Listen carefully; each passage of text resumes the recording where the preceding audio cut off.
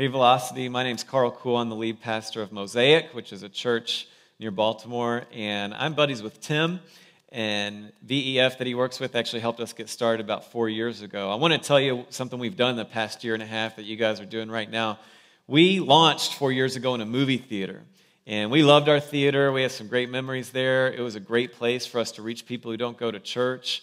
And in January of 2011, we did a capital campaign to raise, our goal was $150,000 to $180,000 to help us get into a permanent warehouse that we would rent and would be ours 24 hours a day, 7 days a week.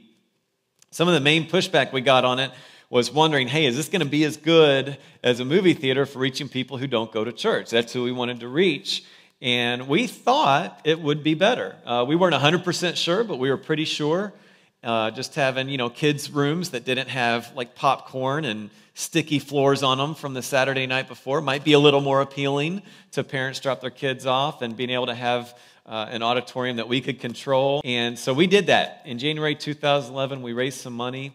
And then in November, December of that year, we moved into this facility, which is our permanent warehouse. And it's pretty simple. Nothing's real extravagant, but it's nice and it fits us and who we are. And it's been great. In fact, just the numbers alone tell us that it's helped us reach our goal. We did our capital campaign when we were averaging about 150 people a week in attendance. That's kids and adults combined. And then when we moved into the facility, we were maybe averaging 180 by that time. Since then, we've grown to be a church of about 300.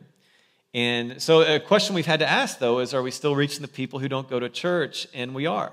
Because this year, in this room I'm in, we have baptized more people this year alone almost than we have our previous 3 years of existence. It's over 30 people just this year. And so we are reaching, in fact, even more people who have never submitted to Christ, who haven't submitted to God and what He wants to do in their life. And so what we found is that it wasn't about the facility that we were preaching in, the facility that we are setting up in, but about the person we were preaching about and the people we were equipping and inviting. And so I know that's going to be true for you guys, and I can't wait to get down there and visit the facility you're going to move into, because I know you're going to do even greater things than what God has done through Velocity up to this point. So keep up the great work, and I'll see you soon.